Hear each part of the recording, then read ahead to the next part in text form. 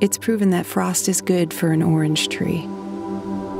That the sharp, ice-tinged cold actually leaves the fruit sweeter. Life's funny that way. It's kind of like when you lose someone. You actually have to say goodbye twice.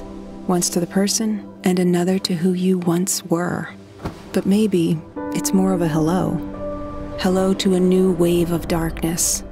Darkness that cracks open your heart and allows thoughts to pierce through in a way that never would have happened in the light. What if this hello is actually an introduction? A revelation of something we couldn't see with the lights on? In the dark, we find glimpses of light more clearly than ever seen before. Like the way the Milky Way only ventures out without the hum of the street lamps. This darkness brings to light new ways that people love us, pray for us, battle shoulder to shoulder with us. It reminds us that light doesn't disappear. It's just that sometimes we can't see it. And the cracks in our hearts, maybe they're there to let the light shine through. They say what doesn't kill you makes you stronger.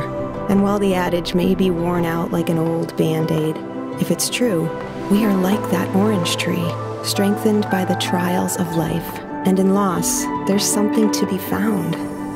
The one you've lost may be just a memory, but don't try to scrub your mind free of its remnants. Don't kid yourself. Give grace to yourself.